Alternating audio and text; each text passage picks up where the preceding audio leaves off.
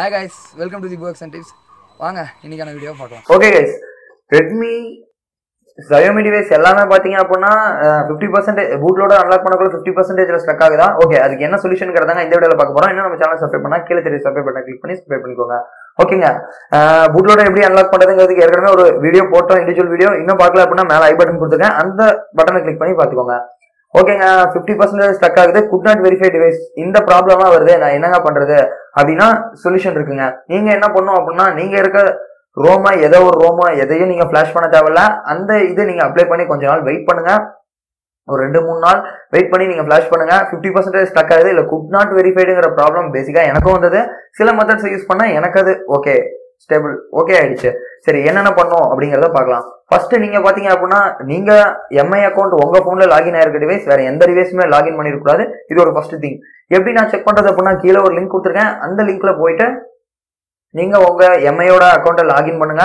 Login பண்ணிட்டு find my டிவைஸ்ல போயிட்டு எத்தனை டிவைஸ் கனெக்ட்ல இருக்குன்னு பாத்துக்கோங்க. அதே மாதிரி உங்க போன் ஒண்ணுதான் கனெக்ட்ல இருக்குங்கிறத, எந்த போனை ஃபிளாஷ் பண்ண போறீங்க பூட்லோடர் அன்லாக் பண்ண போறீங்களோ அந்த ஒரே ஒரு டிவைஸ் தான் கனெக்ட்ல இருக்குங்கிறத கன்ஃபார்ம் பண்ணிக்கோங்க.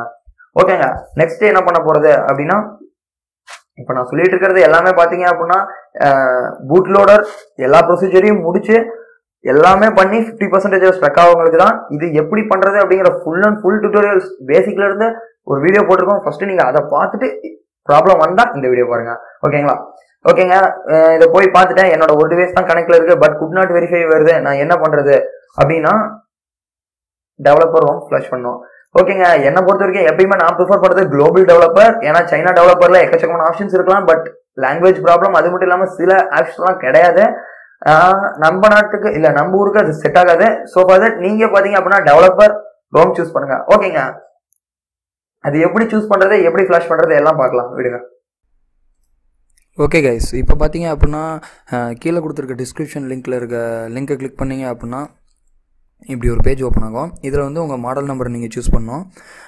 என்னோட ஃபார் அன் எக்ஸாம்பிள் நான் இப்போ வந்து ரெட்மி நோட் 4 வச்சுருக்கேன், இல்லை நோட் 3 வச்சுருக்கேன்னா அந்த மாடலை சூஸ் பண்ணுங்கள். நான் இப்போ நோட் 3க்கு சூஸ் பண்ணுறேன் ஃபார் அன் எக்ஸாம்பிள் தான். அப்படி உங்கள் மாடல் என்னவோ கண்டிப்பாக அது இதில் இருக்கும்.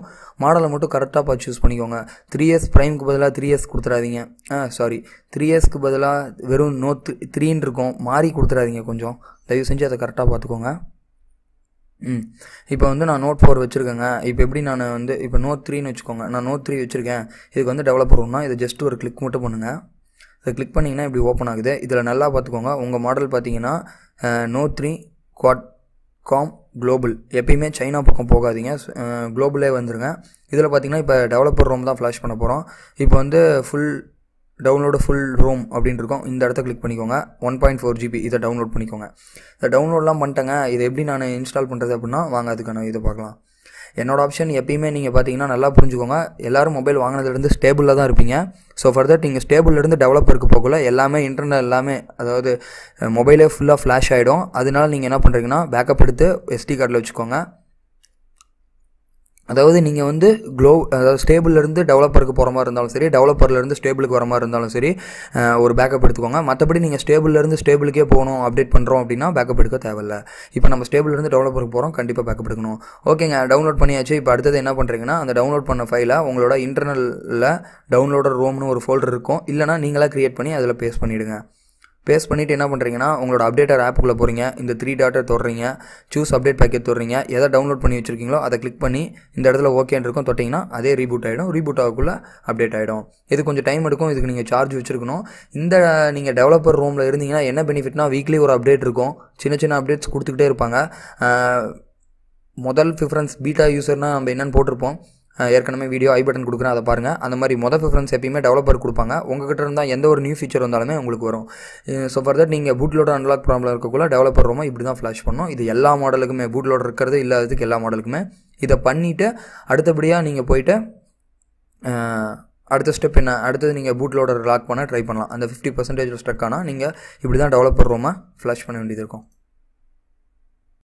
ஓகே கைஸ், இப்போ எம்ஐ ஃபோன்ஸில் எப்படி பேக்கப் எடுக்கிறதுன்னு பார்க்கலாம். ஜஸ்ட் உங்களோட செட்டிங்ஸ் ஆப்குள்ளே போய்க்கோங்க. அந்த செட்டிங்ஸ் ஆப்பில் ஜஸ்ட் அடிஷ்னல் செட்டிங்ஸ், அது கீழே ட்ராக் பண்ணிங்கன்னா பேக்கப் அண்ட் ரீசெட்னு இருக்கும். இதில் பார்த்தீங்க அப்படின்னா லோக்கல் ஆப் சூஸ் பண்ணுங்கள், லோக்கல் பேக்கப் சூஸ் பண்ணிக்கோங்க. இதில் பேக்கப் ஆப் போய்க்கோங்க. இதில் பார்த்தீங்க அப்படின்னா சிஸ்டம், அதாவது இதில் எந்த நீங்கள் பேக்கப் எடுக்கிறது, ப்ரௌசர் டேட்டா எனக்கு தேவையில்ல, செக்யூரிட்டிலாம் எனக்கு பேக்கப் எடுக்க தேவையில்ல, வெதர்லாம் எடுக்க தேவையில்லைன்னா எது வேணுமோ அதை மட்டும் செலக்ட் பண்ணி பேக்கப் எடுத்துக்கோங்க. இங்கே பார்த்தீங்கன்னா ஆப் இருக்குது. இந்த ஆப்பில் பார்த்தீங்கன்னா எந்தெந்த ஆப்போட பேக்கப் வேணும், ஃபார் எக்ஸாம்பிள் என்னோட மியூசிக் ஆப் எனக்கு பேக்கப் தேவையில்லை, டேட்டாலாம் பேக்கப் எடுக்க தேவையில்லை அப்படின்னா பேக்கப் எடுக்காதீங்க. என்னை பொறுத்த வரைக்கும் எல்லாமே பேக்கப் எடுத்து இங்கே பேக்கப் நோன்னு கொடுத்துக்கோங்க. இங்கே பார்த்தீங்கன்னா பவர் ஆன்லேயே இருக்கணும்னு சொல்லும், கொஞ்சம் டைம் எடுக்கும். பட் நான் ஏற்கனவே எடுத்துட்டேன், அதனால் நான் கேன்சல் பண்ணிக்கிறேன். ஓகேங்க, இதெல்லாம் எடுத்தாச்சு. இது எங்கே ஸ்டோர் ஆகும் அப்படின்னா என்னோட இது எப்பயுமே நீங்கள் வந்து SD கார்டில் ஸ்டோர் பண்ணுங்கள். ப்ரெசென்ட்லி என்கிட்ட SD கார்டு இல்லை, பட் நோ ப்ராப்ளம். இது எங்கே ஸ்டோர் ஆகிருக்கும் அப்படின்னா ஜஸ்ட் உங்களோட ஃபைல் மேனேஜர் போய்க்கோங்க. ஃபைல் மேனேஜரில் என்கிட்ட ஒரே ஒரு ஸ்டோரேஜ் தான் இருக்குது. நான் அதனால ஸ்டோரேஜில் எங்கே இருக்குன்னு காட்டுறேன். MIUI பேக்கப், இதில் ஆல் பேக்கப்பில் இருக்கும். இந்த ஃபைலை நீங்கள் கட் பண்ணி உங்கள் சிஸ்டத்துலேயோ இல்லை ஏதோ ஒரு இடத்துல வச்சுக்கோங்க. ஃபார் எக்ஸாம்பிள் நீங்கள் TWRP இன்ஸ்டால் பண்ணுறதா இருக்கட்டும், எது இன்ஸ்டால் பண்ணுறதா இருக்கட்டும், கட் பண்ணி வச்சுருங்க. மறுபடியும் நீங்கள் ஃப்ளாஷ் பண்ணி முடிச்சவாட்டி இல்லை ரூட் பண்ணி முடிச்சவாட்டி சப்போஸ் ஏதாவது ஒரு ப்ராப்ளம் இல்லை ரீஸ்டோர் கொடுக்கணும். ஃபார் எக்ஸாம்பிள் நீங்கள் டெவலப்பர்லேருந்து இப்போ நம்ம டெவலப்பர், அதாவது ஸ்டேபிள் ரூம்லேருந்து டெவலப்பர் ரூம் போடுறீங்க அப்படின்னா எல்லாமே அழிஞ்சிரும். திருப்பி உங்கள் டெவலப்பர் ரூம்குள்ளே போயிட்டு எப்பயும் போல் இந்த ஆப்குள்ளே போய்க்கோங்க, செட்டிங்ஸ் ஆப்குள்ளே போய்க்கோங்க, அடிஷ்னலில் போய்க்கோங்க, பேக்கப் அண்டு இது போய்க்கோங்க, லோக்கல் பேக்கப்ஸ் தொட்டுங்க. இதை தொட்டு இங்கே ஏற்கனவே நான் எடுத்து வச்சிருக்கேன். இந்த பேக்கப் ரீஸ்டோர் கொடுத்தீங்க அப்படின்னா இந்த ஆப் பேக்கப் எடுக்குள்ள என்னென்ன இருந்துச்சோ அது அப்படியே வந்துடும். ஸோ ஃபார் தட் நீங்கள் வந்து அதாவது கிராஸ் அப்டேட் பண்ணக்கூடாது. ஃபார் எக்ஸாம்பிள் ஸ்டேபிள் இருந்தால் ஸ்டேபிளே தான் அப்டேட் பண்ணணும், டெவலப்பர் இருந்தால் டெவலப்லேயே தான் அப்டேட் பண்ணணும். இப்போ ஸ்டேபிள்லேருந்து டெவலப்பர் போக்குள்ள நீங்கள் ஒரு அப்டேட் எடுத்து ரீஸ்டோர் பண்ண வேண்டியது இருக்கும். அதே மாதிரி டெவலப்பர்லேருந்து ஸ்டேபிள் திருப்பி மாறினாலும் ஒரு அப்டேட் எடுத்து ரீஸ்டோர் பண்ண வேண்டியது இருக்கும். ஓகே கைஸ், இப்படி தான் ரீஸ்டோர் எடுக்கணும், அதாவது பேக்கப் எடுக்கணும், ரீஸ்டோர் பண்ணணும். ஓகே கைஸ், இது எல்லாமே பண்ணிட்டேன், நான் ஃபிளாஷ் பண்ணிட்டேன். அடுத்தது என்ன பண்ணணும்னா எப்பயும் போல நீங்க ஃபிளாஷ் பண்ணி முடிச்சுட்டு உங்களோட மெயில் ஐடியை லாகின் பண்ணுங்க. அதாவது MI அக்கௌண்ட் ஐடியை உங்க போன்ல லாகின் பண்ணிக்கோங்க. லாகின் பண்ணிட்டு 1 days வெயிட் பண்ணுங்க. 24 நாள் வெயிட் பண்ணீங்கன்னா போதும். ஒரே ஒரு விஷயம் என்ன அப்படின்னா, நீங்க எந்த ஐடியை அப்ளை பண்ணி எல்லா ப்ரொசீஜரும் முடிச்சிங்களோ அந்த ஐடியில உங்க டிவைஸ் ஒன்னே தான் கனெக்ட்ல இருக்கணும். இனிமேட்டு நீங்க உங்க டெவலப்பர் ரோமை நீங்க ஃபிளாஷ் பண்ண வாட்டி தாராளமா நீங்க போயிட்டு அன்லாக் பண்ணுங்க. கண்டிப்பா இந்த 2 விஷயம் நீங்க பண்ணிட்டீங்க அப்படின்னாலே கண்டிப்பா ஒர்க் ஆகும். பட் ஒர்க் ஆகுனா 2 or 4 days working days wait பண்ணுங்க. கண்டிப்பா இது ஒர்க் ஆகுது. ஏன்னா பர்சனலா எனக்கு இந்த 50% ப்ராப்ளம் இருந்தது, அதை நான் சால்வ் பண்ணிட்டேன். இந்த மெத்தட்ல தான் நான் சால்வ் பண்ணேன், எனக்கு ஹெல்ப் ஆயிருந்துச்சு. ஸோ ஃபார் தட் இந்த வீடியோ உங்களுக்கும் ஹெல்ப்பா இருக்கும்னு நினைக்கிறேன். இந்த வீடியோ பிடிச்சிருந்தா ஒரு லைக் கொடுங்க, உங்களுக்கு ஃப்ரெண்ட்ஸ் கூட ஷேர் பண்ணுங்க. இந்த மாதிரி நிறைய வீடியோ வேணும்னு நினைச்சீங்கன்னா மறக்காம கீழே தெரிய சப்ஸ்கிரைப் பட்டனை கிளிக் பண்ணி சப்ஸ்கிரைப் பண்ணிக்கோங்க. ஓகே கைஸ், தேங்க்யூ ஃபார் வாட்சிங் தி வீடியோ.